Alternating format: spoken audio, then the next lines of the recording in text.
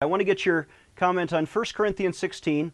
Be watchful, stand firm in the faith, act like men, or in the King James, quit you like a man, be strong. Yes, Let all that you do be done in love. Can you talk about that?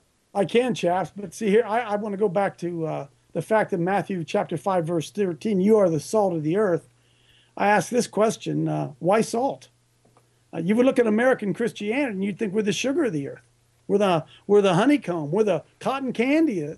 That if you are a bold Christian man who calls them like you see them, people say, "Oh, that's hateful." Well, we have a saying that we like to throw around, and that saying is this: "Truth sounds like hate to those who hate the truth."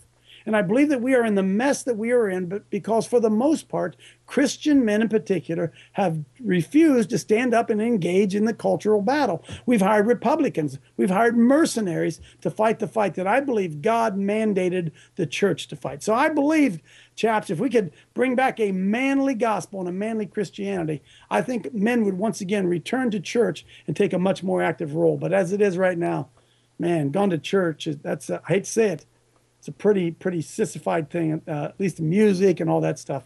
And I'm after men, and I want to train up godly men who will serve the Lord in the fear and the admonition of the Lord. I want to defend the Lord, not sit on his lap.